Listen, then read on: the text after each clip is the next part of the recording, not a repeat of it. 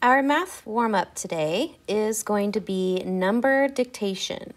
So what I'd like to do is read aloud a number, and you are going to write the number. So the first number is 37,124. I'll say that one more time. 37,124. Write the number and circle the thousands digit. Underline the ones digit. Time to check your work. How did you do? Okay, let's try another one. 630,726. I'll say that one more time. 630,726. Circle the 10,000s digit. Underline the 100,000s digit. Pause your video and do that now. Let's take a look. How did you do? Okay, let's try our next one.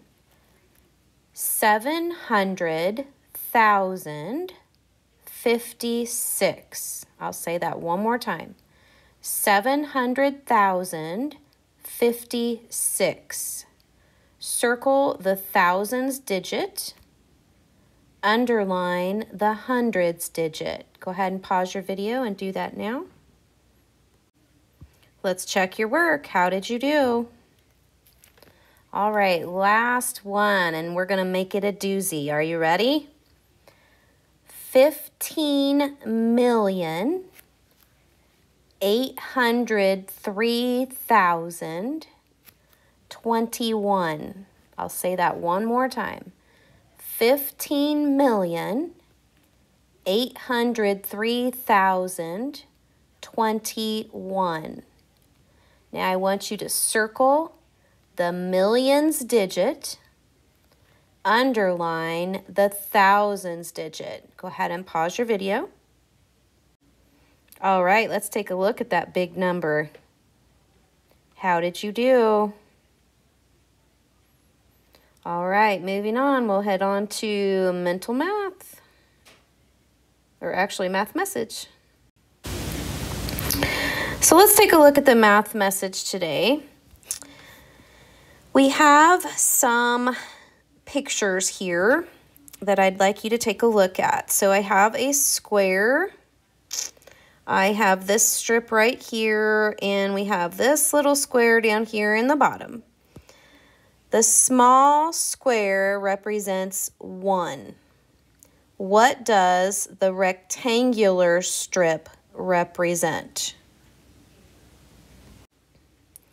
So hopefully you figured out that the rectangular strip represents 10. So if we know that, what does the large square represent? So now we're talking about this square here. What does it represent? It represents 100. And how do we know that? How do we know that that represents 100? Well, if we had place value blocks sitting in front of us, we would be able to take 10 of these and it would cover this whole square. It would take 10 of them. And of course, 10 times 10 would equal 100. Again, when we look down here at the single square that we started with, it would take 10 of those to equal this rectangle right here. So what happens when I add an even smaller square right here to the mix?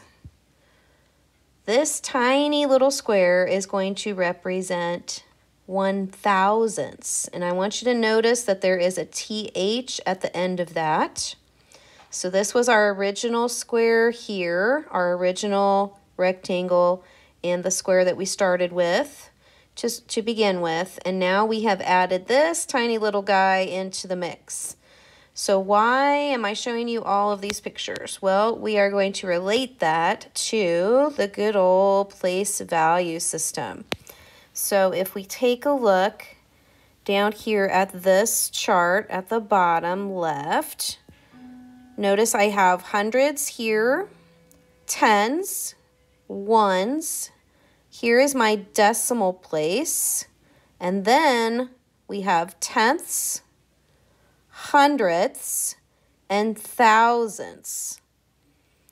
Okay, if we look at the pictures, this was our original square. This was my original rectangle that we started with over here in our ones, but now we are getting smaller than a whole. So that's what we have on the decimal side. These are smaller than a whole. Okay, this is whole numbers over here. This is smaller than a whole. These are the places that we have on this end, tenths, hundredths, thousandths. So if we were going to take a number and place it in the chart, we would have to look at where the decimal point is up here and how we would place that. So for example, if I had the one flat that we started with, that is 100. And then if we had 110 and 1, so my number would be 101 if I were looking at these blocks down here. Okay. Then if I had 1/10, that 1 would go here. I had 1/100th, and I had 1,000th, which that's kind of hard to say. But anyway, that's how we would write that to show it in the correct place and the correct order. So the way that we would say that number would be 101 and 111 thousandths. Okay? So again, that would be 101 and, so where we have that decimal point, when we say those out loud, we're going to say the word and instead of 101 decimal point 111. Okay? So we need to say it correctly. So it's 101 and 111 thousandths. So whatever your last digit is on this side is what determines what word you're going to say here. So since my last digit is in the thousandths place, that's what I will say when I finish that set of 3 numbers.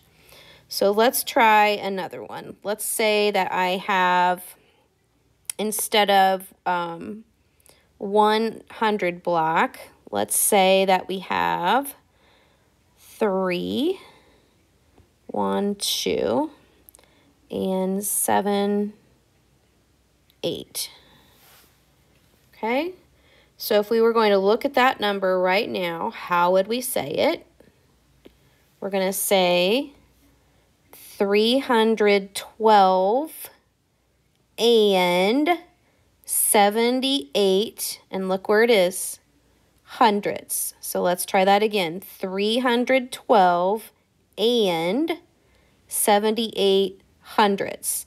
See how this digit here ended up in the hundredths place, so that's the word that we say at the end.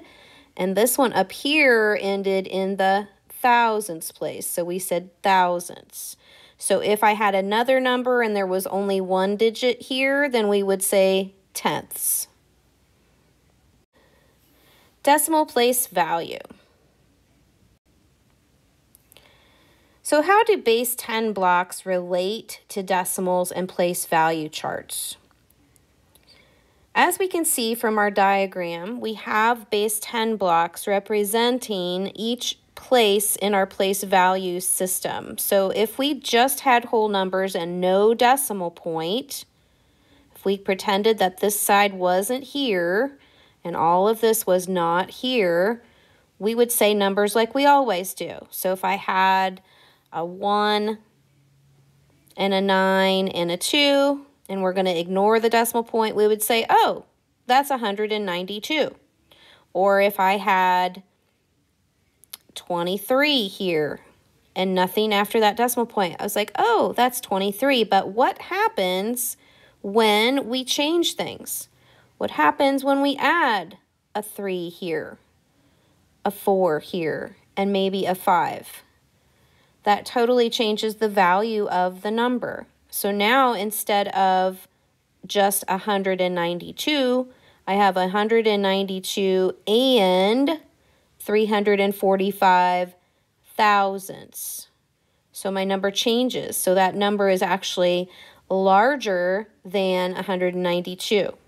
Is it 193 yet? No. So let's take a look at the one on the bottom there. We could change that number as well. Let's say that we had these place value blocks. So instead of a flat, we don't have this. We have 2 of these. So there's 2 of those. We have 3 ones instead of 1. We don't have any tenths. We have 7 of those.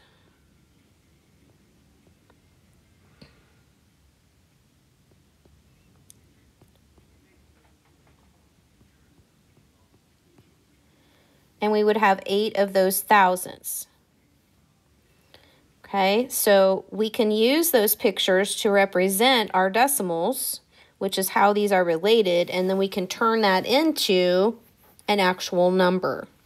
Just like we do when we're working with whole numbers, we can take place value blocks and rearrange them and make different numbers. We can do the same thing with decimals.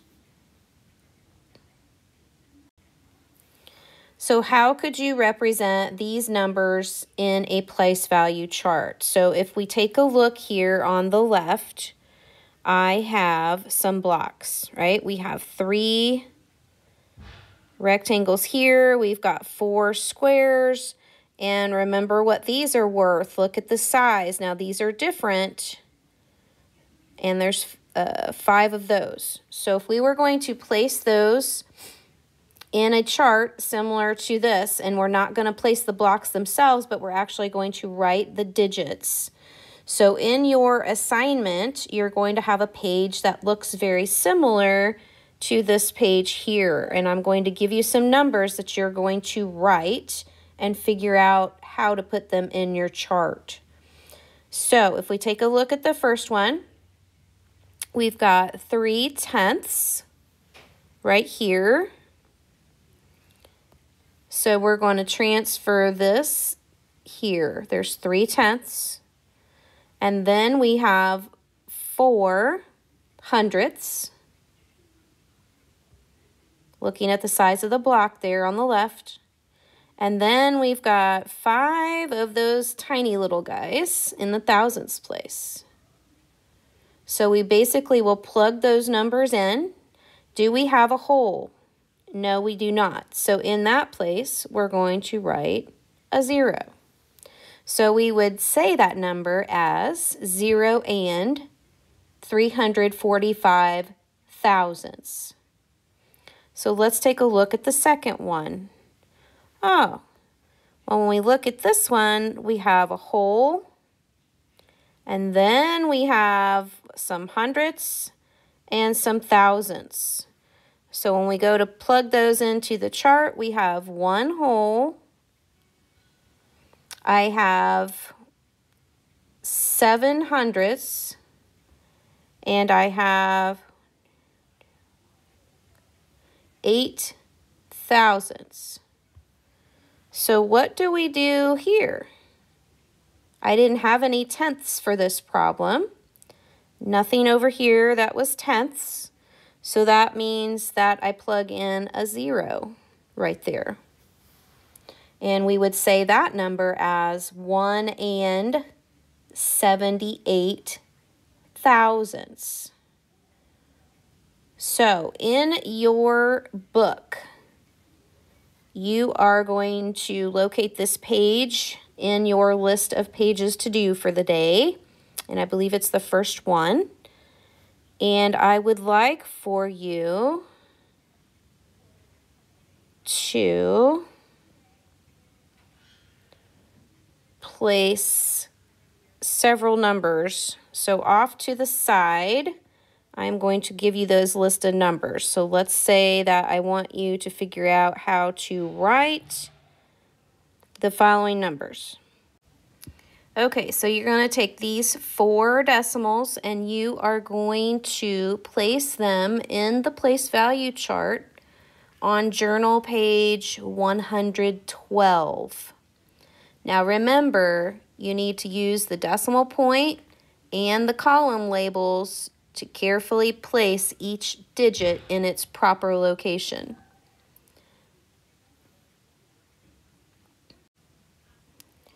So part of this lesson is being able to write decimals in words. So we've got 3 problems here that I want you to think about. How would you write that in word form? So our first decimal, when we say it out loud, is 0 and 53 hundredths. So that's exactly what we're going to write. So when you write that out, it should look just like this. So let's take a look at the second decimal. We have 3 and 103 thousandths. Again, you're going to write it just like you say it. And that one was a tight squeeze to get it to fit on there, but we would write it out just like I said it before, 3 and 103 thousandths. In our last one, we have 4 and 2 tenths.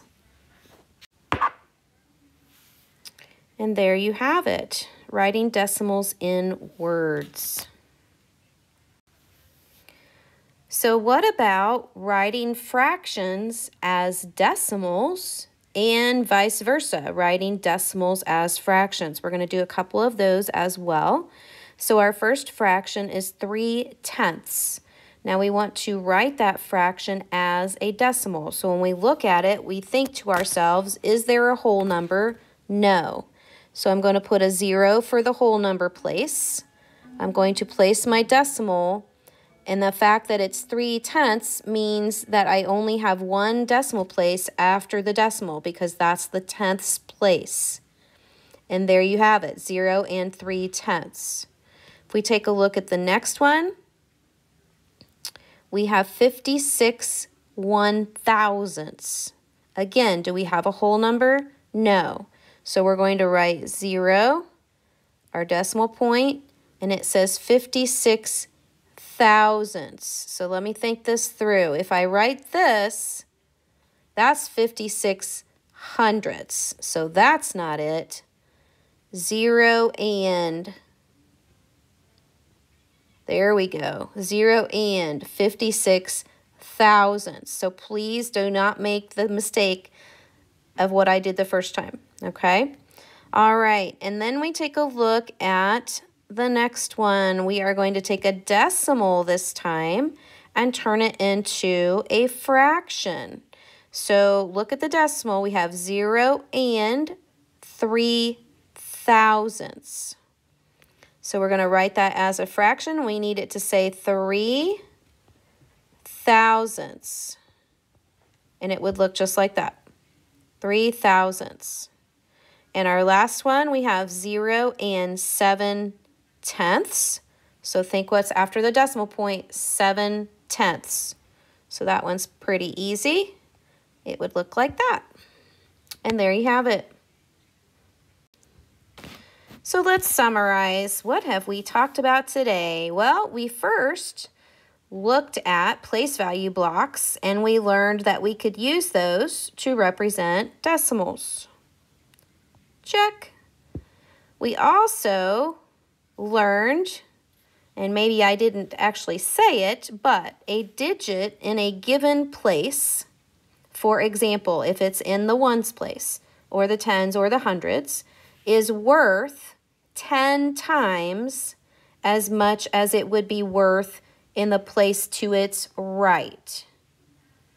So that means if my digit is in the ones place and I look to the right, that 1 is worth 10 times as much as the digit to the right.